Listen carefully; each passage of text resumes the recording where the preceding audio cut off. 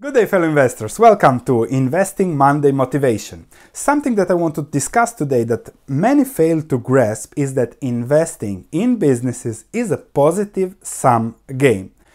Putting money in cryptocurrencies, for example, is a negative sum game. And I prefer to invest in positive sum games. And let me explain you what it is, and you will be motivated to invest and look for such investments over your lifetime. So if you own stocks, you own a piece of a company, you own a piece of the economy, you own a piece of human growth, and look at the gross domestic product for the world over the last 50 years.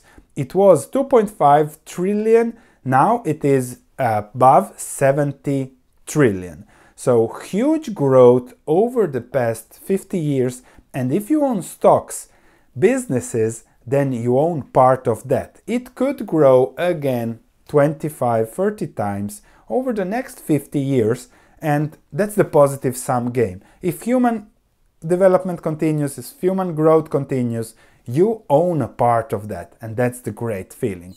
Similarly, stocks go up, inflation, dividends, businesses, they work for profit.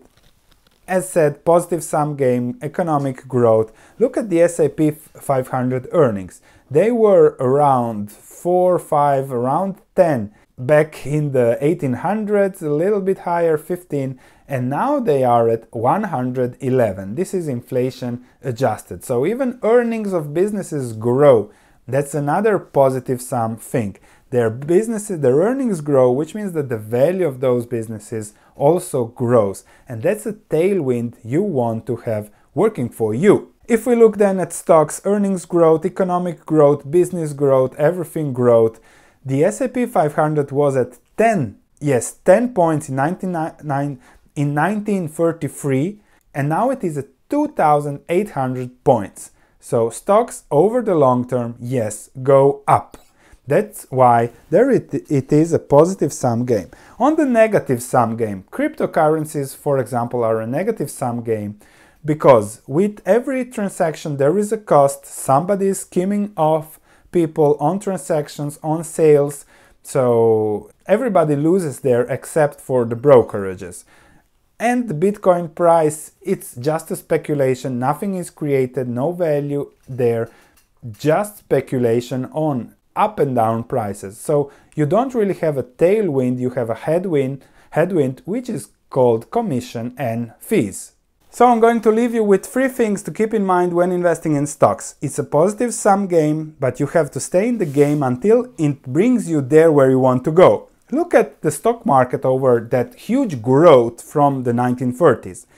From 1929, it took 24 years to come to the same level. From 1933, again, 15 years to come to the same level, with huge ups and downs. From 1969 till 1982, 15 years. From 1999, again, 14 years to come to the same level. So you can't expect it to go up every day, but over the lifetime, it will go up. So I'm going to leave you with 5 things to keep in mind when investing in stocks. Don't invest the money that you might need in the next decade because of this, because stocks don't always go up.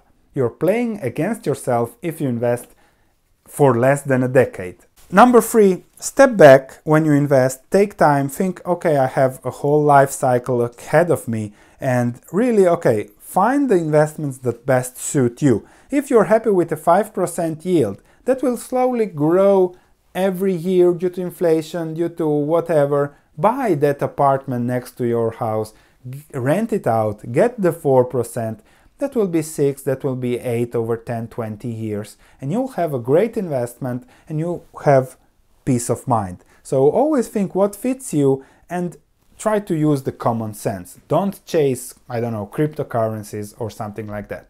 Think long term. This makes investing so much easy. Yes, stocks go up. Media is focused on what Trump is tweeting or something like that, but earnings, investors also focused on the next quarters. Just think how the world will look like in 10-20 years and invest in that. This what makes things so much easier. And number 5, apply always a margin of safety. Okay, how will the work look like in 10-20 years? What if it doesn't? I don't want to lose anything. If it does, I want to make it big. So try to apply common sense. It is a positive sum game. If you don't do stupid things, you can't lose. Thank you for watching, looking forward to your comments, and I'll see you in the next video.